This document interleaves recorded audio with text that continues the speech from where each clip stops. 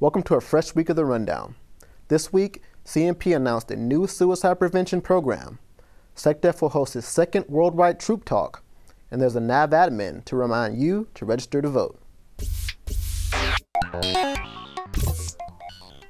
The 21st Century Sailor Office has rolled out a new suicide prevention program called Sailor Assistance and Intercept for Life, or SEL.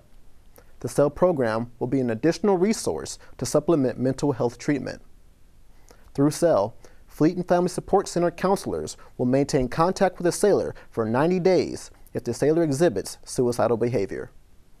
This is a voluntary program that is designed to help sailors manage stress by encouraging healthy behavior. The program has started in the Pacific Northwest region first, with the expectation it will be Navy-wide by next summer. For more information on SEL, read our story on Navy.mil. Secretary of Defense Ash Carter will be hosting his second worldwide troop talk September 21st at 1100. SecDef plans to talk on the force of the future and how the DoD plans to bring in the best and brightest and incorporate the latest technology.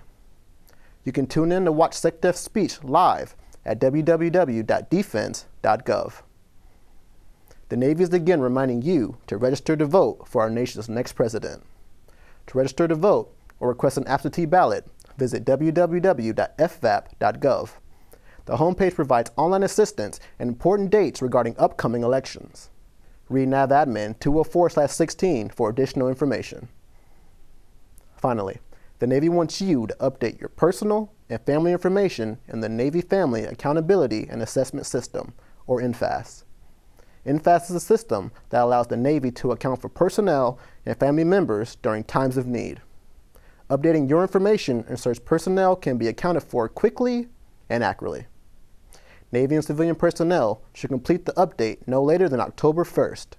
To update, visit the NFAS site at www.navyfamily.navy.mil. Log in and update member information under the My Info tab. Also, check out NavAdmin 200/16 for more information on the NFAS update. Well, that's all for this week. For any questions, send us a message at usnpeople@gmail.com.